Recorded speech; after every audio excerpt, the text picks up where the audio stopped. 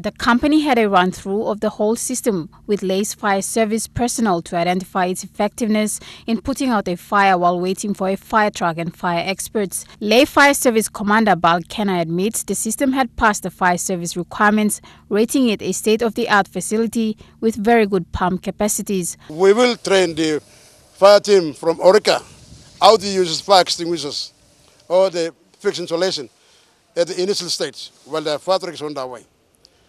Public partnership working together to minimize the damage of lives and property and to prevent the fire from spreading.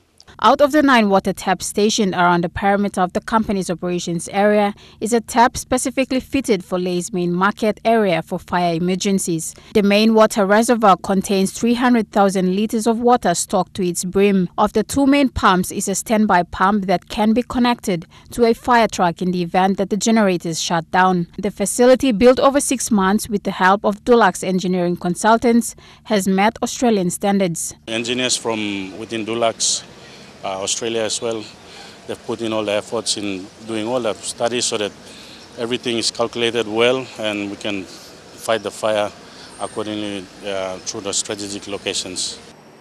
Many business houses in Lae have taken the initiative to fit their own fire systems within company buildings, following multiple fires catching nearby buildings, mostly company property. There have been 17 cases over the last 2 years in Lae due to no nearby fire systems to contain the flames. This year, the first fire case for Lae was reported last week. Colin Barilai, National EMTV News, Lae.